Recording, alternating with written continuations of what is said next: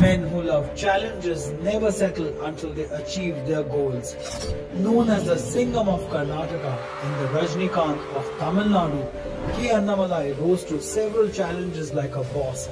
After completing his mechanical engineering, he chose to pursue an MBA at the prestigious IIM Lucknow to become an entrepreneur.